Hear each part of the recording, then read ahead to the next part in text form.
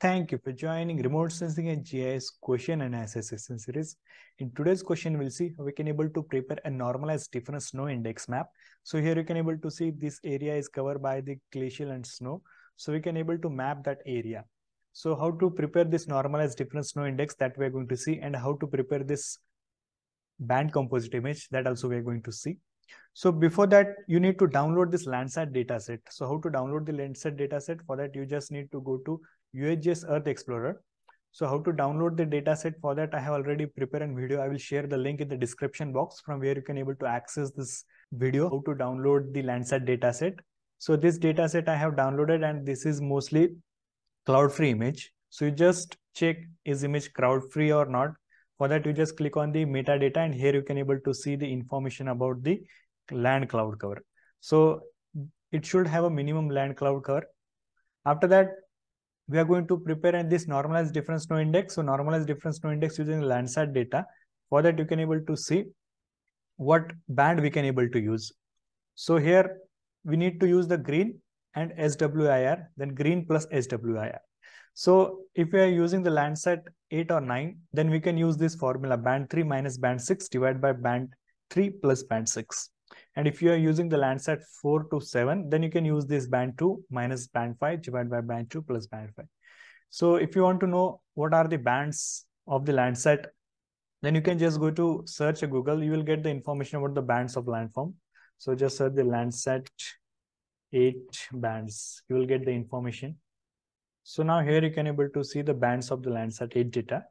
In that they are saying we need to use the band 3, that is a green. Band 3, that is a green.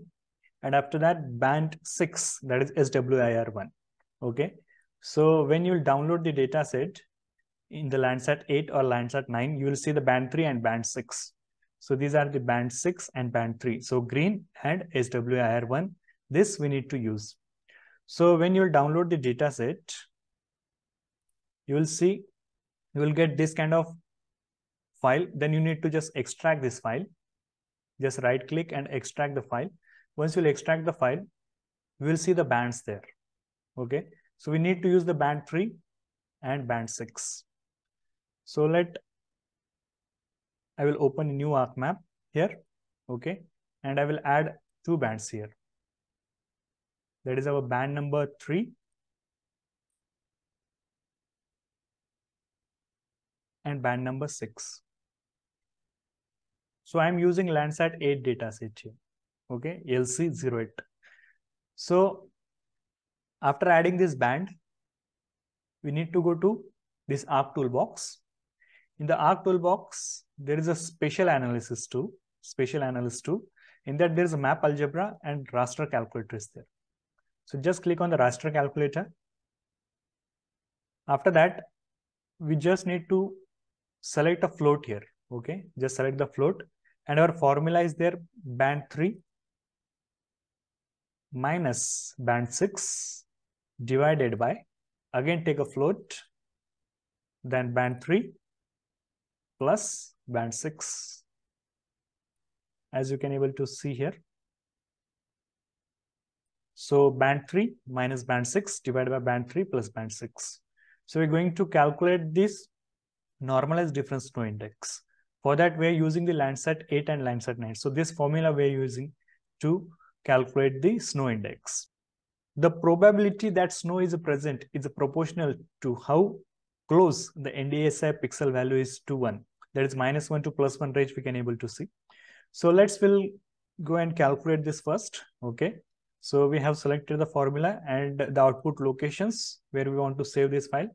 So this NDSI is already there. I have already prepared. So I will add here NDSI 3 and just click on the save option and just click on the OK. So first we'll calculate the normalized difference snow index. So the process is going on. So if you click on the geoprocessing tool in the results sections, you can able to see these things is under process. So in this NDSI, if you go to this file, here you can able to see the NDSI range from -1 to 0, they have shown by this green color, is indicating the snow or glacial in that place. Okay. So our raster calculator is completed. So we'll go to the process. here. So now we can able to see this NDSI 3 is ready, and it is showing range in between -1 to +1. So what we can able to do, we just go to properties, right click and properties. So we can classify this into two categories. Okay. So like in the classify, I will select value 0.4. Just okay. I will change the color. Okay. Apply and okay. So now you can able to see this portion is indicating the snow area. For that, we can also create a band composite. Okay. So how to create a band composite? For that, we can add a bands here. Like we need to add our band from 1 to 7. Okay. And after adding a band 1 to 7, just go and add a band, that is a band 1. Okay.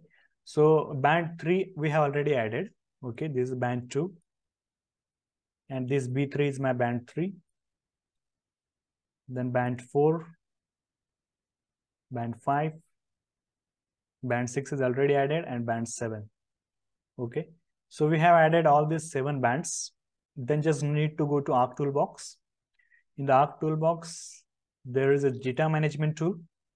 In the data management tool, there is a raster, and raster processing is there. So we are going to combine all this band together. So we call it as a composite band. We'll add sequentially all the bands. So this is the B1, then B2, B3, B4, B5, then B6. B6 I have added 2 times. After that, I need to add a band 5 here. Okay. So just take it. So just select it, take it up. Okay. Then just add a band 7. Okay. B1, B2, B3, B4, B5, B6, B7. And the output location. Then I will add here composite band 3. And just click on the save and click on OK. So what we are going to do, we are just creating our band composite. So let the process complete, then we'll see the further process.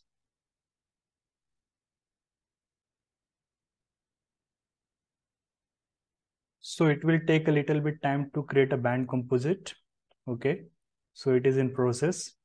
So I have already prepared this band composite that I will add here.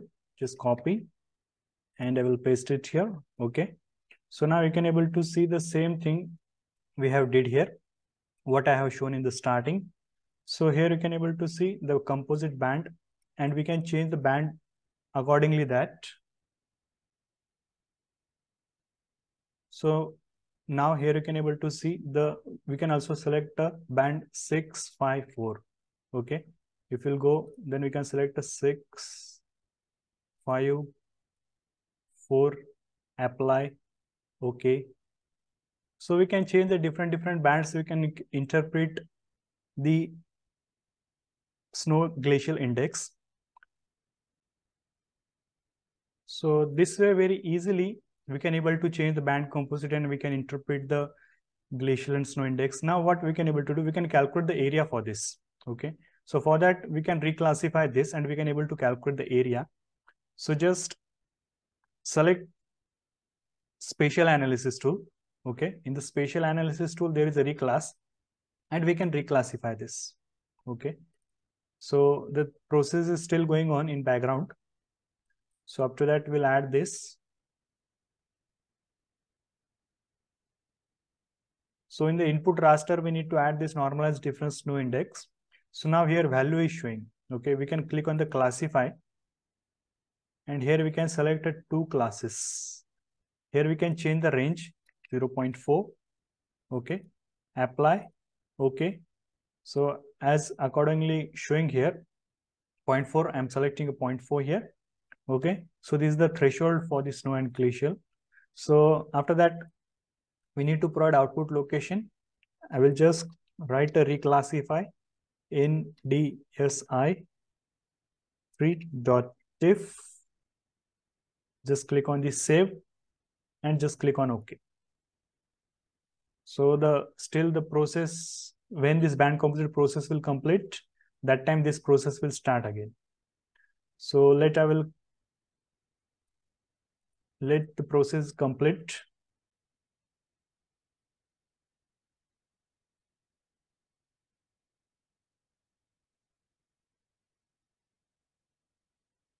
So the composite band is also completed. Now our reclassify process is going on.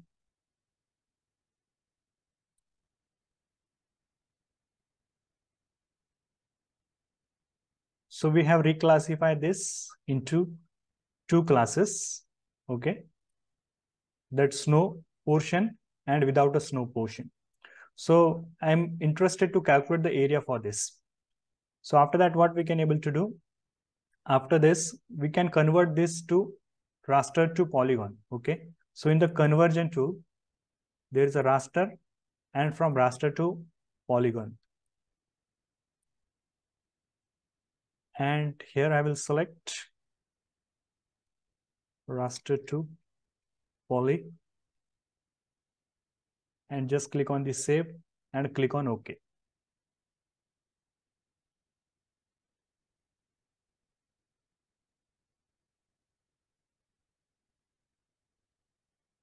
So it is successfully converted from raster to poly. So after conversion from raster to poly, now we can dissolve this. Okay, now if you'll see, there are a number of small polygons are there, and on the base of grid code like 1 and 2. Okay, so you'll see there are two grid codes, 1 and 2. So we are going to dissolve on the base of this grid code. So we'll click on the geoprocessing and dissolve. So we'll add this raster to poly here, then grid code. So I'll select an output locations where I want to save this file.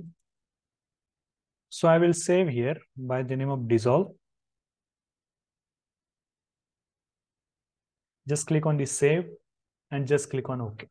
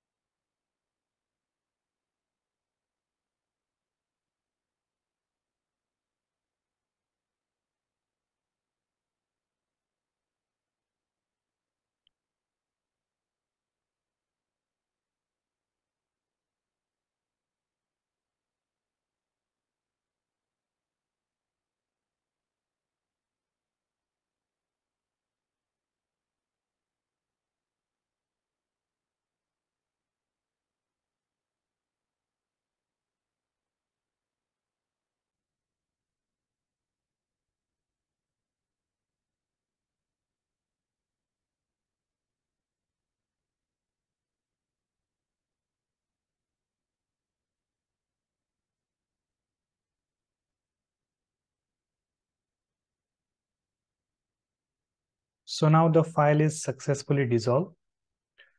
So we'll go to attribute table and I will add field here by the name of area. So we can able to calculate the area.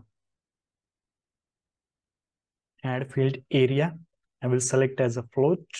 Okay. Then click on select on the area, right click, calculate geometry. I will calculate the square kilometer. Okay.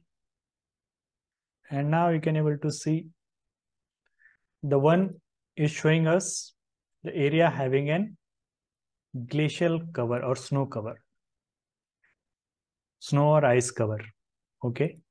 And the 2 number is showing without having an ice cover. So this way very easily we can able to calculate our normalized difference snow index. If you are having any doubts, you can ask me in the comment sections. Our Telegram group link is given in the description box. If you are interested, you can join. Thank you.